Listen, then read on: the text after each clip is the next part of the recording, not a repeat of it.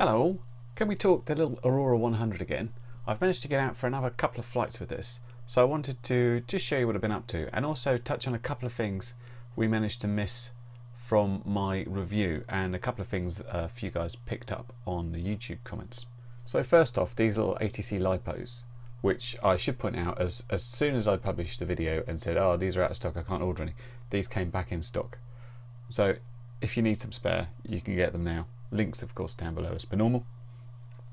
Now I wanted to know what these would do, so I took it out on my first flight since the previous one, so second lipo, and tortured it.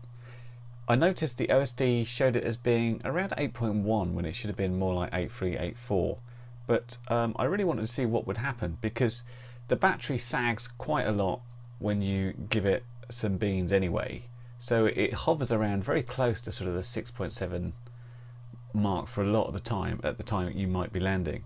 And what I noticed is as soon as it hit 6 on the OSD, which is of course way lower than you'd really want to take a battery, it dropped like a stone. So I'm not really sure where the landing point is at the moment. Do I continue to stress the batteries to the point of death and get about 3.5 minutes, or do I come in much earlier? I don't know. I'll figure that one out.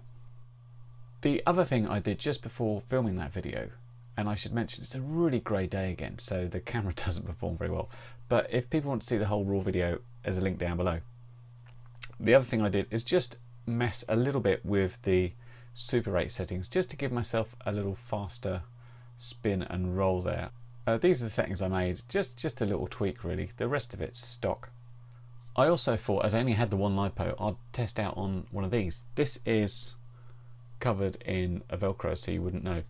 It's an 850 2-cell at 35C. It's a little zippy, and to be fair, it's a bit of an old knackered battery. I use it as a spare in case I need a Fat Shark battery, and this almost died in the initial liftoff. So I'm interested to know what other people's battery experiences are, if you've got any, if there are alternates out there. But in the meantime, I'm just going to have to wait for the official Aurora ones to come in before I can use them.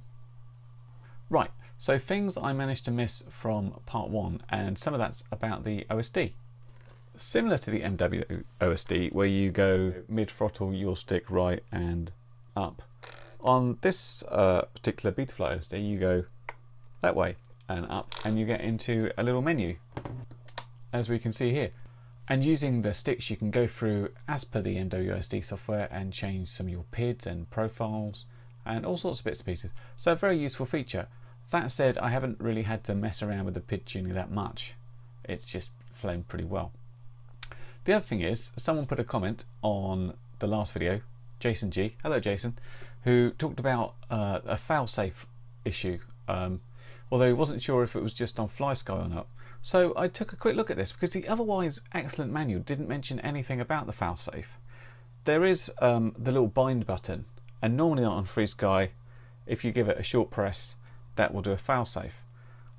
What I notice is it uses the Betaflight failsafe settings, which I will just demo now. So if we look at the Betaflight screen, we'll see that if we get an abnormal PWM rate from the receiver or no signal at all, then it will enter the first stage of failsafe, which is basically it tries to go into sort of a hold mode. If nothing comes back within a second, it'll go to the second mode, which seems to be turn everything off and beep, which I will show you here. If we notice that's going mad, if we now shut the controller off,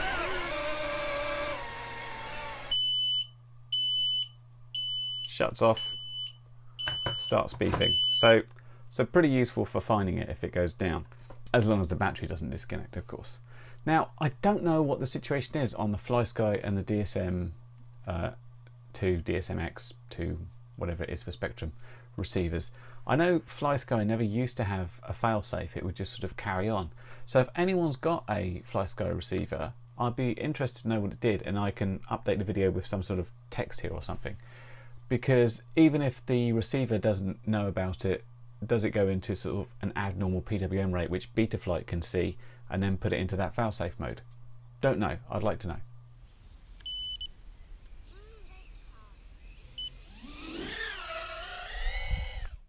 Okay, so let's get into the air for my third lipo. And finally, we at last have some sun in the sky, so the picture in the camera won't be quite as bad as it normally is. Really weird start, this one, because the previous flight I had here was pretty good picture over here, and I changed it to use the Fat Shark Next Wave module, and it doesn't seem as good as one of those single diversity modules. I've also learnt that setting your craft name to Curry Kitten means there's too many letters, and it sort of blends into this very weird mode where I'm flying currently in Curry Kitten Air, which doesn't really work. So as per last time, I'm loving it. It is so locked in. Every turn you do, it just does it. It turns on an absolute dime. And I don't know if it's the combination of these props or the weight and the velocity and inertia it has, but it's so responsive. And as I said, the only thing I've tweaked so far is the Super 8 curve, just to give my blips and rolls a little bit more. But there is another one to do here. Aside from changing Curry Kitten to Curry K, so it doesn't look quite so stupid on the screen, I've noticed under full throttle I get a little bit of vibration, so I'm going to try upping the TPU breakpoint, so it just puts the PIDs down a little bit when we go full throttle.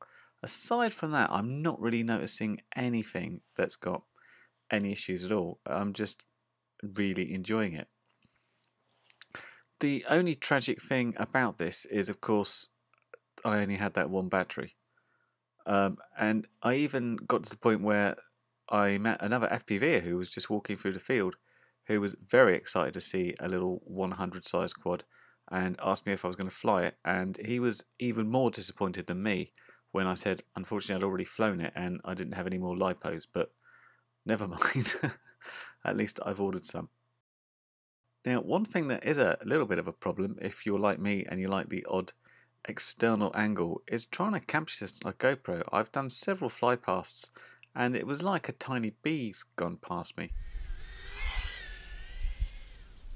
This was actually the very closest one, which was practically hitting me, which you can still only just about see in the resulting footage there.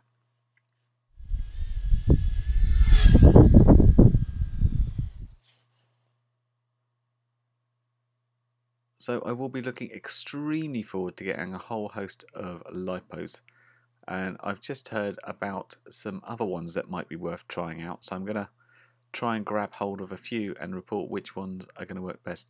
But really, this thing is so much fun. You need a nice stack of lipos just to get a sort of a fun time in the field, really.